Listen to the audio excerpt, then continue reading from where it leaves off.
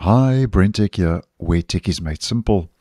Earlier this week, I let you know that Google Chrome's obsession with tab groups continues because there would be another Create New Tab Group button in the main menu that could be rolling out in the future. And when I posted that video earlier on this week, the feature wasn't available as yet, although the experimental flag to enable it was. Now, just to let you know that the Create New Tab Group button in the main menu has actually arrived.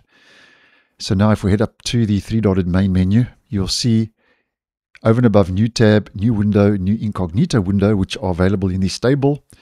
In Chrome Canary, which is an early preview version, we now get a fourth option, Create New Tab Group. And if you click on that, an easy way to create a new tab group, which you can choose a color, give it a name, and so on. Now, as I mentioned previously, if you are using a lot of tabs and creating a lot of tab groups, this may be a viable option. But for a person like me, who never uses tab groups, I just think this is bloat and clutter. Because, just to do a kind of a countdown here, first of all, we've got tab groups that already exists in the main menu, in the stable version as well, where you can create a tab group. Now you've got the new option in the top of the main menu to create a tab group.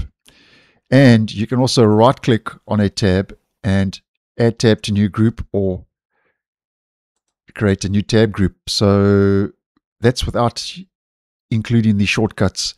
That's 3 ways you can create a tab group now in the browser in the early preview version, 2 of which are available in the stable version.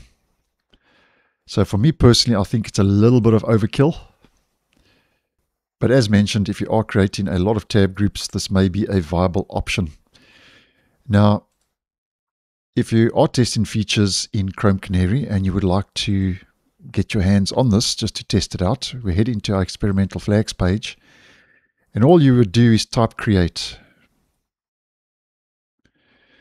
Create new tab group menu option at the top level of the app menu. Change that to enable restart the browser and you'll get the new option. Now, when I did post the previous video, I did say that I certainly hope that we get an option to be able to turn this off. Because as mentioned, you've got 2 entries in one menu doing the same job. But I'll give Google the credit here and the benefit of the doubt. It is still early preview, so they might just be testing this out. But I certainly hope if this option does become available in an upcoming stable, that there will be an option to turn this off so we don't have all the extra bloat. Because you can see just even one more entry significantly lengthens this main menu. So keeping my eye on this, and obviously if I get more info, I will let you guys know. So thanks for watching, and I'll see you in the next one.